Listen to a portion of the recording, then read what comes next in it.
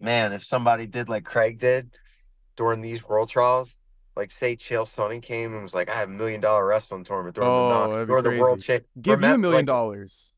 no, everybody that wrestles off, all these guys, he poached them from that are qualified for the world trials and said, here's $1 million tournament for you guys, 10 grand to wrestle in it.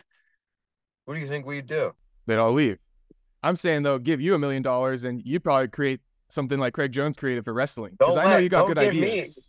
don't give me a backer. I've been having this seed planted in my head for a few days now since that if I can get the Fair Fight Foundation on board, that we can disrupt, you know, the wrestling entities too. Break up that whole monopoly with USA Wrestling and FLO.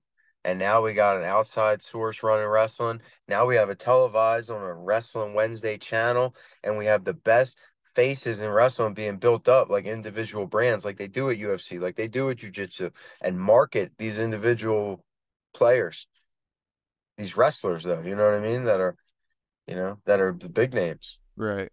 Is that something Have you're you serious about or just Yeah, the sport a needs to get dream? mainstream the same way there's Saturday night fights, there's Monday night football. There should be it should be known that there's Wednesday wrestling, whether it's NCAA wrestling, high school wrestling, collegiate wrestling, or senior level wrestling. You know what I mean?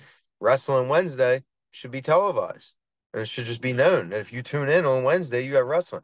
And then they got to change the way that the sport is presented to the public. You go to Russia, Iran, India, Azerbaijan, you go any other country basically, they see cauliflower ear, they see wrestler, they're like, oh, fighter, wrestler, treated like we treat basketball, football, you Here know. it's not the same. With the what? Well, they just don't understand how they're directly proportional. The wrestlers transition into the grapplers transition. They don't understand how it's a combat sport and it's one of the essential parts of mixed martial arts. So when they're watching MMA, UFC, they don't understand that what they're really watching amidst high level striking is high level grappling and wrestling.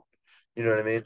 So if they understood that this sport is directly proportional to your survivability and winning a fight and being able to control where a fight takes place, taking somebody down versus not getting taken down, being held down or escaping. If these things were presented like that, I think it'd be real easy for the mainstream, civilians to follow and get behind. As fans, I think you increase the fan base that way.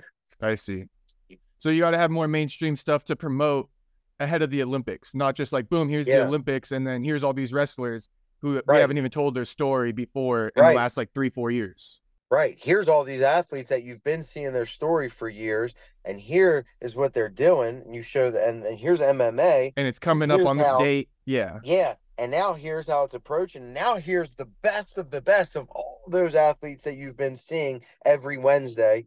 Now that all these names that you know and familiar with, and stories and backgrounds, countries and representations, and sexual orientation, this, that, the third.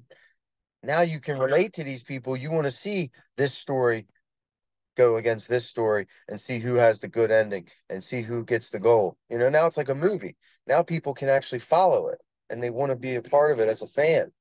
That's what WWE's done well. The fake wrestling. They have the big characters. They got the heel. They got the storytelling, and it's a big movie.